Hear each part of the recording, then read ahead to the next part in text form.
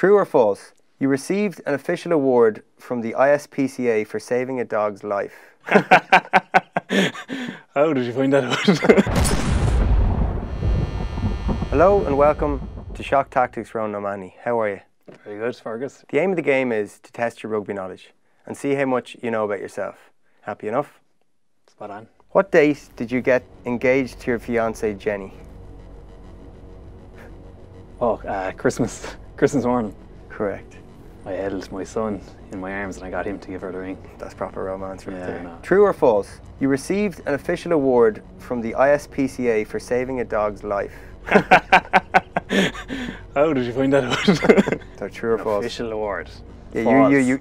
False. Okay, correct. I was driving down the road and there was a dog on its leash just running, and Good Samaritan I pulled in. I went to the vet and I said, look, I'm after finding this dog. And in the post, like 2 weeks later, I got a cert saying that I was a dog's best friend. That I Oh my God. But it says here you had it up on your mantelpiece or something. I put it on the wall. And everyone who came into the house, all my mates, I was like, lads, look at this. How long was it until you realised?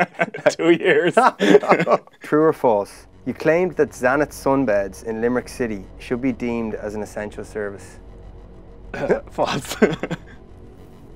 Oh, Jesus! You got a max already. No. What? It says here true.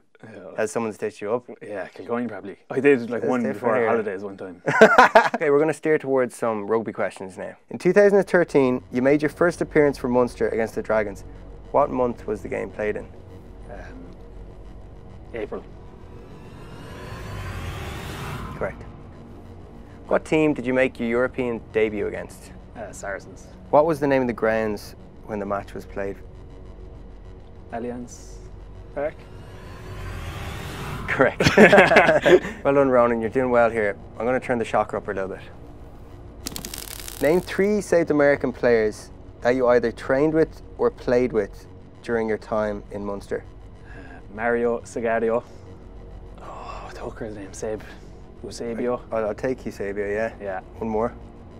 Oh, he wasn't contracted, but there was another prop. The first or second name? Gonzalo. Gonzalo, Escobar. yeah, correct. Yeah. Gonzalo Escobar. That's a tough question.